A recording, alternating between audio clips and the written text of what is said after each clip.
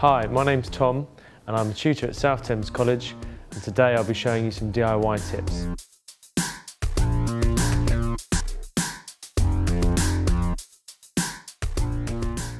In this video I'm going to teach you how to apply a black wood stain.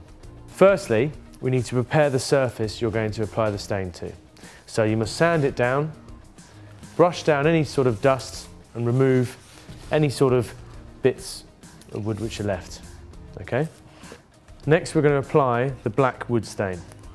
I poured a small amount of black stain into a paint pot, which makes it a lot easier to use. Okay? And using a rag. Now we use a rag this time because the paintbrush might leave some marks on the wood. So we get a little rag, we fold it over, and we just put a small amount onto the rag. Okay? Next we go over to the panel and we start to apply it. Okay? Now it's going to dry quite quickly. Being a stain, you've got to get it into the wood. Okay? Don't worry about getting too much on because you can always take it off. Okay? So work it into the wood. Try and go with the grain of the timber as well. And you can see how it just starts to bring the grain from the wood coming through. Okay? So continue applying the stain.